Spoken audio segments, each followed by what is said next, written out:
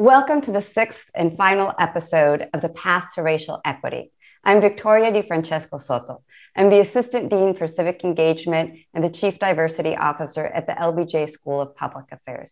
And with me today, I have the immense pleasure of hosting Chaz Moore, Executive Director and founder of the Austin Justice Coalition. Tonight, we are going to be thinking, but also putting into place those steps that we need to take in terms of intentional action for that path to racial equity. We're going to be having a conversation where we're pulling out what are things that you and I and all of us viewing this video can do.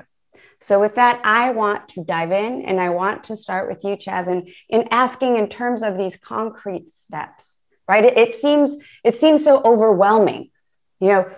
Racial equity. How do we pursue racial equity? Well, we pursue it by, first of all, detailing what we need to do and then putting that into action. So Chaz, with your experience, both lived and professional, where do we start? Vicki, I think the first and only place we can start is through education. And I know that's so, just obligatory, but I think because of the way our public school system is set up, and really most of our school systems, whether they're public or not, we don't really take a deep dive into racial history in this country until it's almost too late.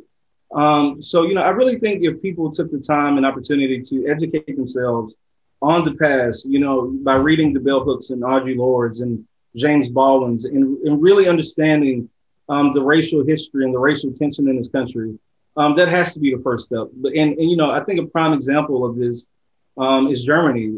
Something they do in Germany is every day. Believe it or not, they talk about the Holocaust, right?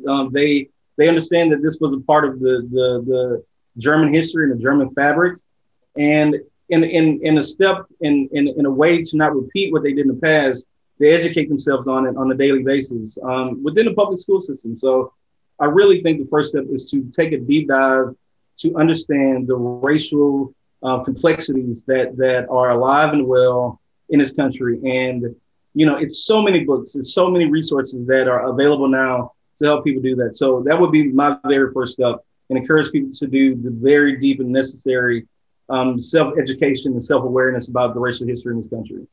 Well, Chaz, as an educator, I could not agree more with you with that foundational step of understanding what our racial history is, what our racial context is, from our nation's racial history. And I think it's important to understand our state's racial history and also our local level history. I know Austin has a very complex history of racial segregation, of racial inequity. So I think, adding on to your call for education is understanding racial inequities at various levels. And Chaz, you and I have spoken before, and you provided this beautiful example that was very personal about how education is key to how you view equity around you. And I'd love for you to share that, Chaz.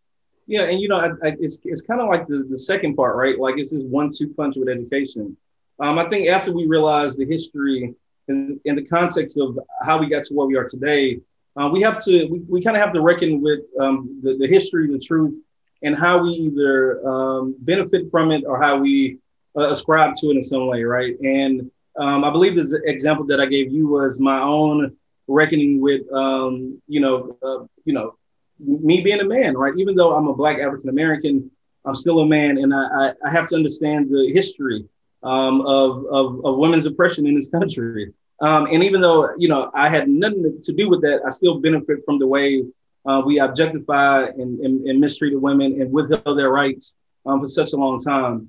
And after I learn about, history through the lens of women, more so the women of that have been more impacted, which is, the Black women of color, I try to reckon with how am I contributing to the stereotypes and the misogyny, if I am, and then I have to deal with that, right? And I think a lot of times when we talk about race, a lot of our white brothers and sisters today, they look at it like, well, I didn't lynch anybody, or I didn't, discriminate towards anybody. I didn't play into the gentrification game with Black communities and Black neighborhoods. But the fact of the matter is that you are a beneficiary of white supremacy, right? You're a beneficiary of white capitalism. You're a beneficiary of redlining. You're a beneficiary of all these laws and things we had in place to make sure that Black people were segregated, to make sure they were left out of the economic opportunities that have come forth in this country. And I really think, that's the hardest part about all this work. It's easy for me to go to the women's rights march and rally, but to actually sit down and sit in the truth and listen to the stories of women that have been wronged systemically or just, societally, and to do the inner work to make sure I'm not contributing to this. It's scary, but it's most definitely needed to make sure that we don't recreate what our ancestors and people before us did. So, after the education, after you read the How to Be an Anti-Racist and you read the Fire Next Times and whatever book you want to read, I really challenge people to just sit in it for a minute, right? Sit in those truths, sit in those stories, sit in those texts and see how am I being a part of the problem or the solution? And then, unpack it from there, Because we can't become politically active, politically involved for racial equity causes if we don't have that educational base. And I could not agree more that it's also sitting in that, because it's not just about skimming a book and checking it off and telling your friends, hey, I read How to Be an Anti-Racist, but really marinating in it, because this is what gets you to being a co-conspirator, right? To where you are an ally. You can never mimic that lived experience of someone who is different than you. But I think it is important to know that you can still be an ally, you can still be a co-conspirator, but that requires that educational piece. And I know you and I talked a little bit about that, if you wanted to draw that out, Chaz. Yeah, and this is my 3-point, my 3-point thing when I talk about these things. Last but not least is how do I take what I've learned, how do I take what I've reconciled with, and how do I put that to actual use? Like, how do I actually apply it in everyday life? And I think the word that people really need to start grappling their mind around is being an ally is great, right? Being an ally is a person that has the BLM sign in their yard, and we need those people too. However, we need radical allyship. We need co-conspirators. We need people that kind of take up the Swahili term Ubuntu, which means I see you and I hear you, like I am almost one with you, and join that fight as if you too are that person that you're fighting for.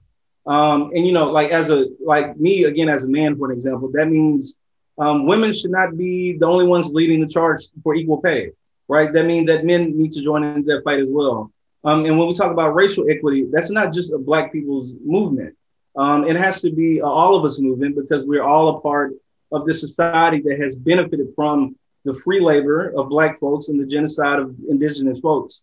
So I think really understanding that and taking that to heart and really being open and willing to struggle for our brothers and sisters that have been historically and systemically oppressed is the goal that we all need to achieve to obtain. I think it's a very hard thing to do, because in the American context, at least in American society, we're told and we are socialized to think that all these issues are these certain groups' issues, right? When we think of immigration, if we're very honest, we coined it up as a Latinx American issue. When we think about police brutality, we coined it up, we marked it off as an African American issue. When in reality, that's an American society issue, right? That's an all of us issue. And until we are really willing to deal with that and grasp that reality, I think, these strides for progress and change will always take a little bit longer. But the moment we realize that, police brutality is not just a Black people's problem, it's a my problem too. When we realize that equal pay, the gender wealth gap is not just, a lady's issue, that's my issue too. That's when we can start to see this radical change and this radical growth in our country. So, yes, be an ally, but how can you be a radical ally that's willing to really get in the midst of these fights and in the struggle to make sure we can fight for true equity and equality for all? Chaz, the word radical, I think, is one that we need to get comfortable with, because you hear radical, and I think the initial reaction to folks is to cringe a little bit, like radical. Oh, that's too crazy. That's too much. But understanding that radical, meaning a complete shift, a 180, is actually a good thing when you have a system that's broken. So I think in thinking through our practical steps toward charting that path to racial equity, it's getting comfortable with knowing that things aren't right and that there does need to be a radical shift. And I think in looking to our second step and using this lens of radical, building on top of education and having an education in our racial context and our racial history, what comes next in terms of us charting that path? You know, I really think so my favorite definition of radical comes from the phenomenal Angela Davis, right? She coins radical as simply getting to the root of the problem, right? If we know the problem of police brutality is based in the sheer lack of accountability for police officers, then we should all be fighting to make sure, one, that we have policies, legislation in place to make sure we can hold these officers accountable. And also, we know that a lot of the ills that come at the hands of police brutality and at the hands of police is wrapped up in police doing too much. You know, for example, the fact that police are first responders to mental health crisis calls, the fact that police are, you know, the first responders in a lot of domestic violence situations. It's understanding that when, you know, community members, Black activists and organizers around the country are calling for defunding the police, it's not so much like, you know, like we hate the police. It may be some of that, which should be understandable. But it's more so about how about we do something radically different and invest in the communities and invest in services that can mitigate these situations without people being harmed. So you know, radical just means, you know, like instead of putting a Band-Aid on it, we work towards a cure. You know, radical means that, you know, if it's wrong, let's fix it. Let's not case study about it. Let's not, you know, make it something that we need to philosophize about. Like, let's just fix it, because we know if we listen to the people that have been at the tail end of so much oppression and the tail end of so much racism and the tail end of so much of these things that lead to these generational inequities, they have the solutions, right? These solutions are embedded in the voices of the people that have been left out and that have been forgotten about and that have been made invisible by the power structure in this country. So if we just listen to them, we see that they like have the radical answers. They have the radical solutions. And you know, the radical solutions are really not that radical. They're radical only in a sense because they get to the core of the problem, right? But, you know, in essence, the only way we get to radical, in my opinion, is by listening to the people that have been affected the most and the closest by all these things that we're talking about. And the only way we can do that is by elevating these voices, right? And we can't tokenize people. We can't have the one person in the boardroom. We can't have just the one Chaz. How do we elevate the many voices of people in our communities that have been crying out for so long? That's how you radicalize people, and that's how you radicalize a nation. It's having a seat at the table, Chaz. And I think that it is important to understand that we are a diverse country. Texas, like California and a number of other states are already and have been for a while majority minority states. Yet when you look at our power structures, be they political or corporate, we don't see those same faces. So I think that your second call to action is a critical one. It's about having the voices at the table. It's about going from invisibility to visibility, because how can you include these experiences, lived experiences, if you do not have these folks firsthand at the table? And, you know, I think that there's this reticence, right? To say, well, no, it hasn't been done. Maybe we start off with one person and then we grow the board or we grow the representation. What's your answer to that, Chaz? You know, I think, again, it's kind of, I think the best example I can give is, it's sort of like this weird phenomenon of mansplaining, right? like here we have women and ladies across many different races and creeds and background that try to tell you their perspective, their wills, their wants, their wishes, and then very often you have a man say, "Well, actually, this is what she meant." It's the very same thing when we talk about any other group of people. Like we have Black people, we have brown people, we have other people of color telling you their experiences, but then we have the researchers and the advocates, although they mean well, speaking for these people. Instead, when it should be elevating and empowering these people's voices and elevating their voices so they can tell their own story, right? It's this weird kind of white savior complex, or any savior complex, as opposed to teaching people how to speak up and how to speak out. We have so many people that want to speak for them. So instead of occupying that space and that time, all we simply have to do is allow people to step into that space and be the most genuine selves. But because again, nobody can speak from my experience, and I can't speak for anybody else's experience. We might have some similarities. It might be some things that are common and some things that we can say, that happened to me too. But at the end of the day, my perspective and my experience is my experience, right? So again, the more we invite people to these spaces, the more we invite these communities that have been harmed historically and systemically to be a part of the solution making, I think that's when we see better outcomes, right? So it's to me, and this is all simple, maybe because I'm a Capricorn and I think very logically. I think, we have to do a better job, especially that it seems that we're at a very genuine place with racial equity and this want to be better. We have to start inviting these people in, not only to like the city council meetings and the workforce groups, but also, on an economic level, like our boards, right? We can't just have the one Black woman working D&I, right? We have to have Black voices, brown voices at the very top of our organizations, at the very top of our businesses. And I guarantee you we'll start to yield better results. So it's really about, again, radical inclusion, not just inclusion because it looks good to say, oh, we have our one Black, our one brown, and our one, whoever. Like, let's really diversify our organizations, our businesses, and our, local governments. And I think that's when we'll start to see way far better outcomes.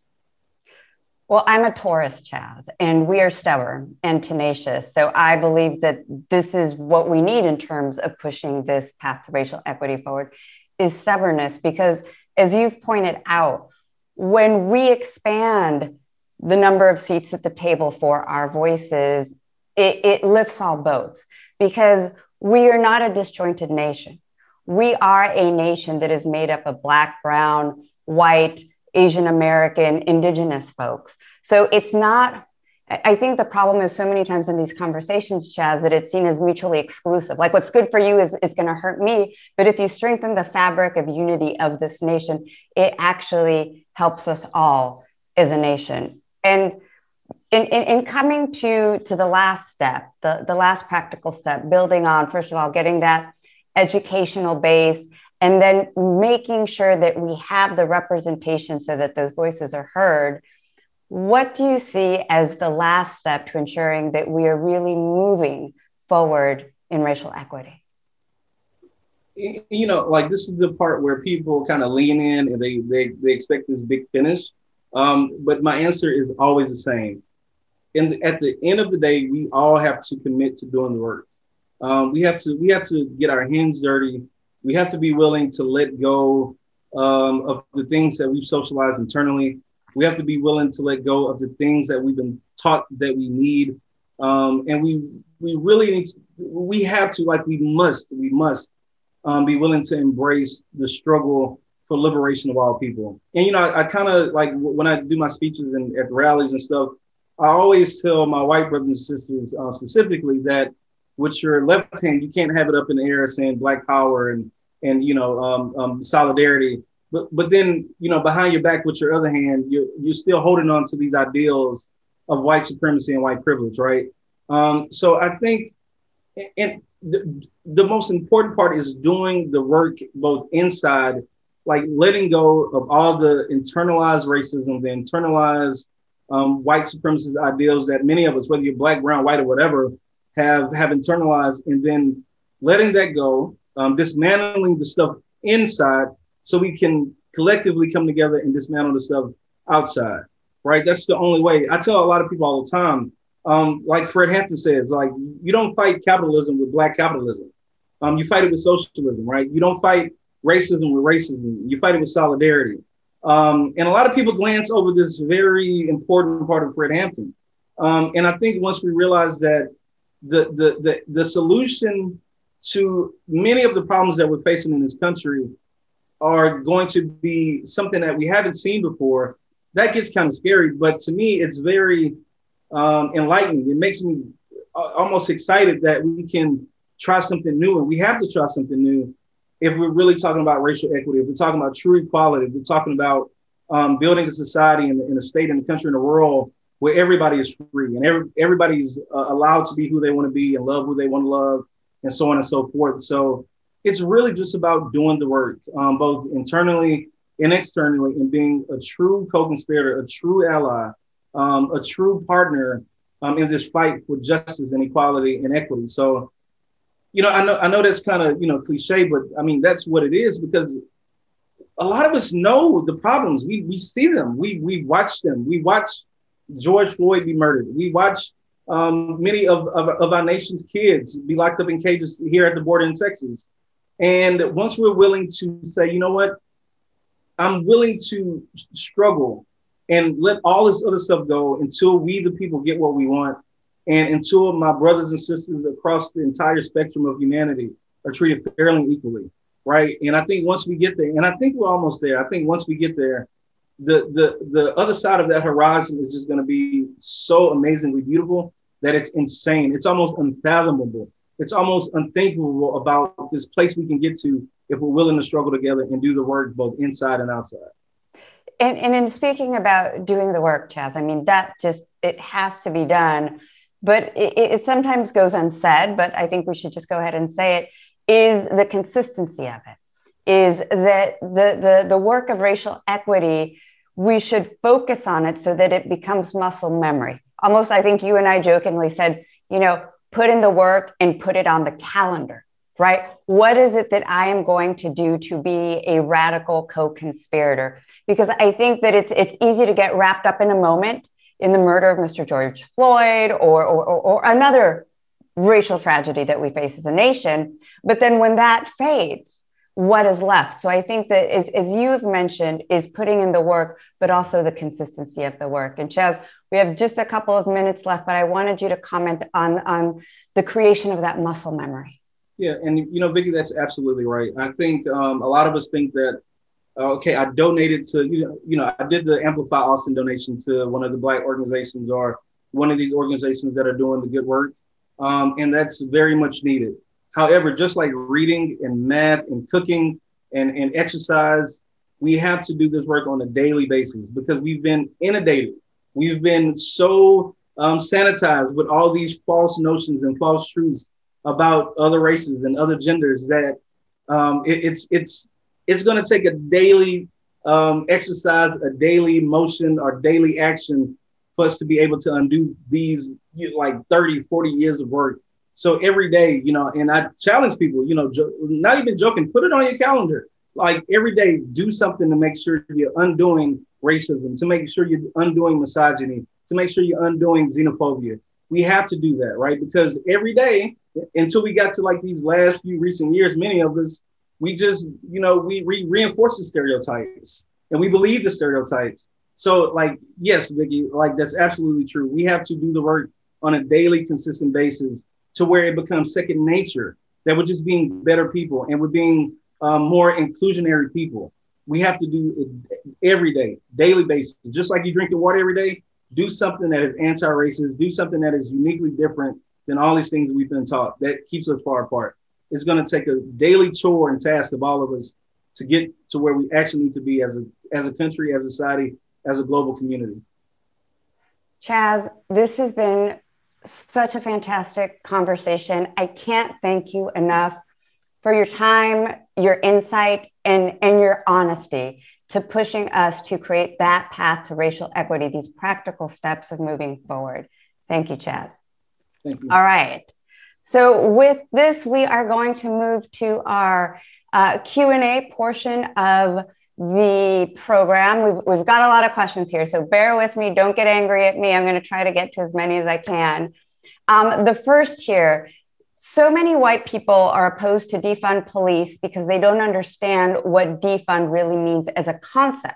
And since words matter, would it be a good idea to have a better term that describes the concept rather than defund? The same way global warming should be called climate change. Do you think that would be helpful, Chaz? So it's a nuance in that, right? I think part of it is, it's not about white comfort. It's about listening to the people that have been oppressed by this particular system for so long. And instead of, telling these communities that have been at the literal boot of police oppression for decades since the beginning of this country, I really think it's more so about understanding what they actually mean, right? I think we have to move away from like this polite politics, and just instead of doing all that and saying, well, you know what, it'll be better if you package it this way. Like, let's just listen to the root cause of what they're talking about. Because at the end of the day, if we're changing the words, if we're changing the verbiage, but the problem and the message, like the underlying message is the same, then why do we need to do this, right? Like if you know what they mean, then the package, the label on the outside shouldn't matter.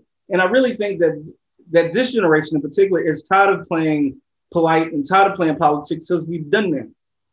And I think what we're seeing is the aftermath of decades of Black folks and Black organizing, Black activism, and poor people and other people of color not really being heard and not being listened to and told that if you said it like this, when we see, January 6th, at the nation's capital, nobody told them how they should have did it. They just did it.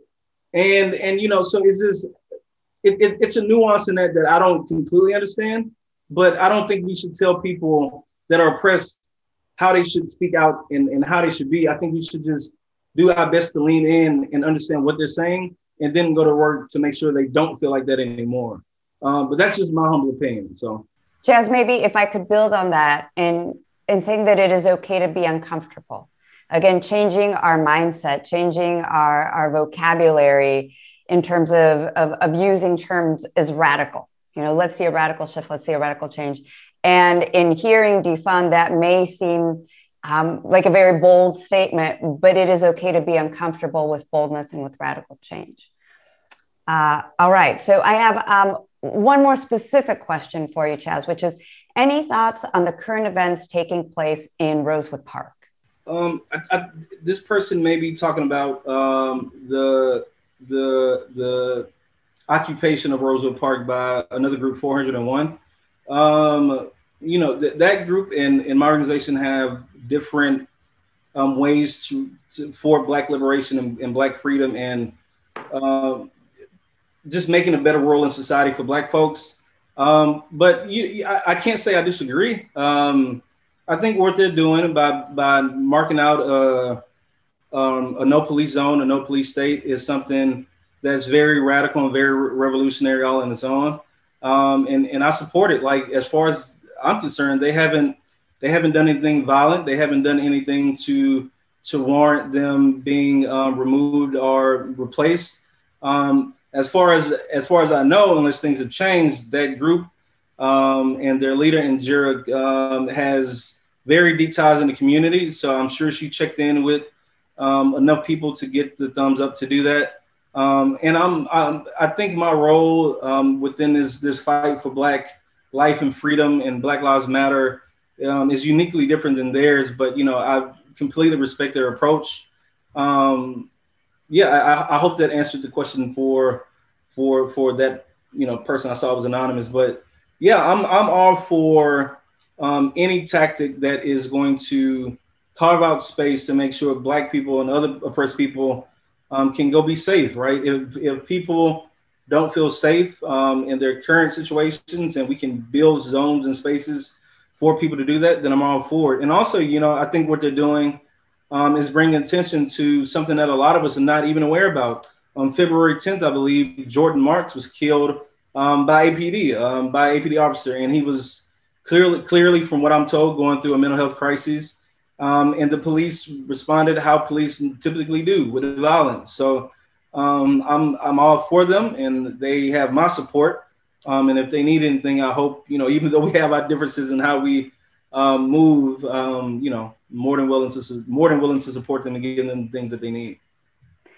So Chaz, on this issue of police responding to a mental health episode, there's a question that asks how you would restructure the use of police funds. So in seeing mental health care, being part of a First on the Scene group. And we spoke about this during our conversation, which is the police are made to do things that are beyond police duties. And this is also where a lot of problems arise. So in your conception, how should we allot the funds, and what sorts of folks do we need to be supporting our community that aren't necessarily police officers? Well, first, I think we have to assess what is the actual need for police in our communities, right? And let's just say, which I can clearly debate, it's to keep us safe, which we know is not true, depending on your zip code and what the color of your skin. But if the police job is to keep us safe from, let's say, actual harm, then let's let them focus on those type of incidents, right? Like when we had the Austin bomber, okay, that's a police thing. But your neighbor's too loud and you don't want to go confront your neighbor. There's literally a group here in Austin called the 10,000 Fearless First Responders that you can call, and they'll help you mitigate the situation. If you get into a fender bender with somebody on the highway, do we really need somebody with a gun to come to that situation? I don't think so. I think we probably need somebody that knows how to diffuse that situation, because it's very stressful to get in a car accident, and maybe an insurance person so they can just do it right there on the spot. When we talk about mental health crises, right, we know there are places in Eugene, Oregon, in Denver that have no cops showing up to mental health crisis calls. And you know what, Vicky, not one person has died at the hands of social workers, right? I think, and then it's so many other things that are intricately tied into like this lack of security and safety in neighborhoods, right? Like food insecurity and job insecurity is something that leads to people committing crimes against one another because they don't have the resources they need, so they try to take them. So if we have, more economic opportunities for people in their neighborhoods, in their societies, then we improve the quality of life. And typically, when you improve the quality of life, you don't get those type of criminal outcomes, if you will. So I think, and then the fact we look at Austin Police Department last year historically takes up 40% of the general revenue, the general funds. That's insane. That shows us where our goals and where our the things we care about most lie, right? Like the police are more funded than like Austin Public Health, Parks and Rec, like libraries and all these things that you put them together. And then we wonder why we have so many of the ills in our society, right? I think once we understand that public safety is more than just police, public safety is literally the well-being of community members. It's making sure people are fed and well taken care of. It's making sure people have the resources they need if they need to, go check on their mental health. That's public safety. And I think once we understand it and start to allocate funds to those things, the roles and the needs for police in every situation will dwindle. And, hopefully, like I said, I really think that before I transition on to the next life or whatever is after this, that we can live in a world without police. But that means that we as society, we as neighbors, we as friends and family, we as institutions are going to have to take a lot of that slack and responsibility and be the protectors and be the peacekeepers and safety keepers in our own community. So I really hope that answers the question.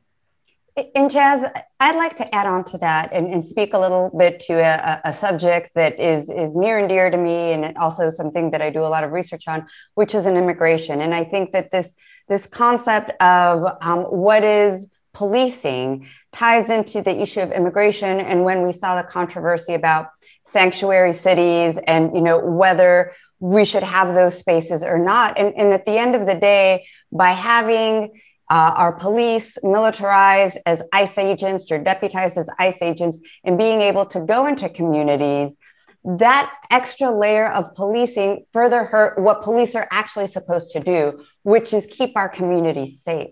So if we are able to really get to that root, and you've talked about this throughout our discussion, if we get to the root, what something is about, public safety, let's focus on the public safety, and then figure out how we cultivate that and not get in the way of it or actually make it counterproductive to where certain communities are afraid of reaching out to the police because in the instance of the Latino community, they're afraid that they're going to end up getting deported by the deputy who shows up at their house.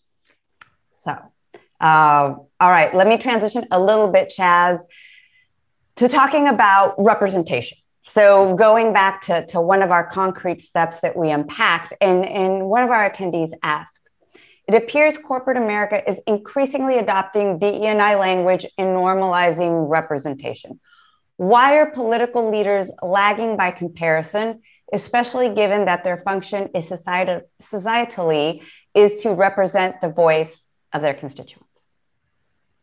You know, first of all, let me say I'll preface by saying I do not know for sure the answer to that question, and it's a good question. But I think when we think about elected officials in politics, even though we have a few, representation for many different, orientations and races within the political game, it's still a very, very, very, very, very white male dominated game. And I think it's so many different ways to answer this question, right? It's gerrymandering. It's these white older politicians literally changing the maps to make sure their seat is safe. It's voter suppression to make sure we can't vote the people that we want, that look like us, or at least speak for us, or understand our values and views. It's so many things that lead to that. But I do believe that as we continue to get more people that understand the need for a more complete representation, a more diverse democratic system, that then we might actually have a government that will do the things we need done. Because we see now, I absolutely think Joe Biden needed to, be the person and not, well, I absolutely think that Donald Trump didn't need to be the person, right? Right. But we also see that Joe Biden is already stepping back on a lot of things that he was talking about on the campaign trail. Getting rid of the school loans and things of this nature. So, it's a lot of games being played in politics that try to keep people out of the political game. So I think we as a people are going to have to continually get out and galvanize and energize people to be active. And also, I think another thing too is that both parties, more so the Democratic Party, does a really, really, really bad job at elevating Black, brown, and other people of color to run for elected office, right? I don't think it's enough buy-in and investment in those people. Instead, we do more of the same. We do like the good white man or the good white lady, as opposed to getting the people that are from the neighborhoods that are mostly impacted and often overly impacted to represent themselves. So I really hope that answers the question to whoever answered that. But I mean, that's a we need to go get a beer and talk about that kind of question. So, well, in post-COVID time, we could actually do this when we're all together, where we have that chance to engage. And one piece I want to pull out, Chaz, from what you were just discussing is the gerrymandering piece, right? That institutional constraint where you see the intentional suppression of voters of color in different regions, not just in Texas, but all over the country. And I think that, a call to action right now, this minute, is for folks to talk to their legislators. I know that the Texas legislature before the snowpocalypse was very much engaged in the issue of redistricting. There are public hearings. So I would encourage folks watching this, spreading the word to say, your voice matters. Get in touch with your elected leaders at the state office, because at the end of the day, they're the ones who draw the lines, and whoever draws the lines impacts who is going to be represented.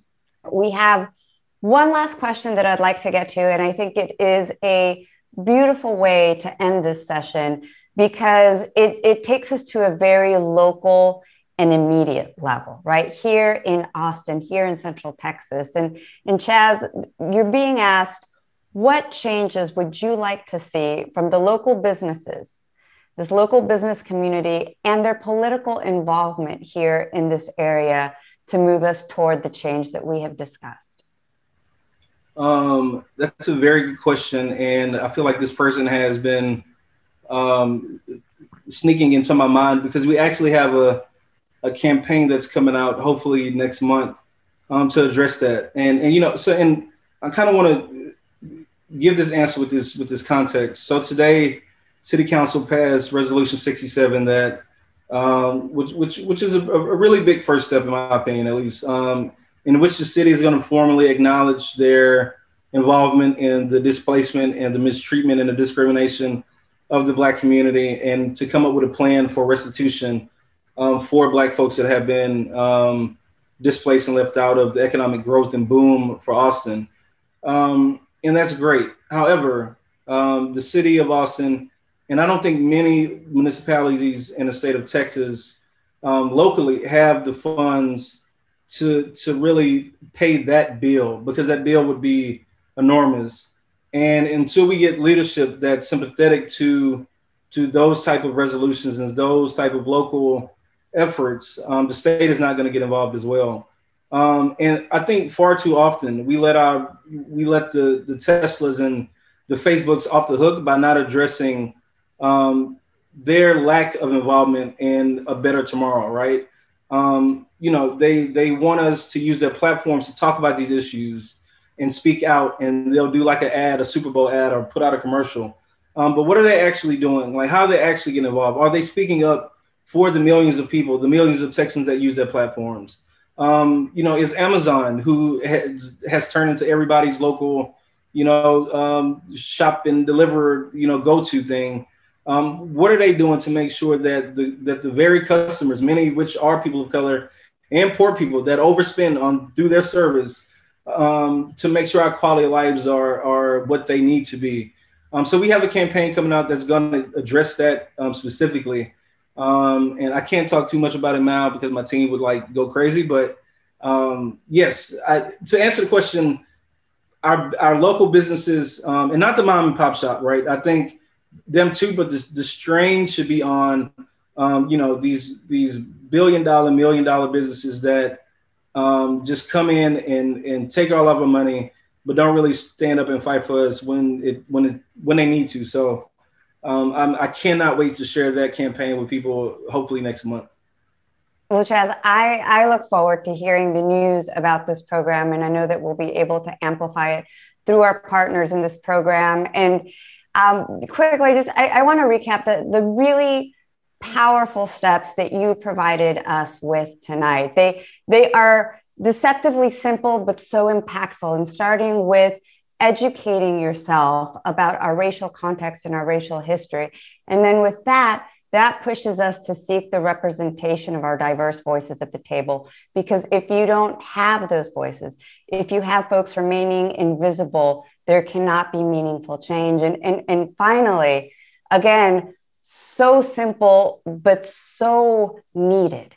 Put in the work. And as you said, put it on the calendar, because this is the only way that all of that thinking and doing becomes muscle memory in charting out this path to racial equity. And Chaz, it has been such a delight to engage with you. Thank you for this, and thank you for your voice and for all of your work. And I thank you all for joining us tonight in charting the path to racial equity. Have a great evening.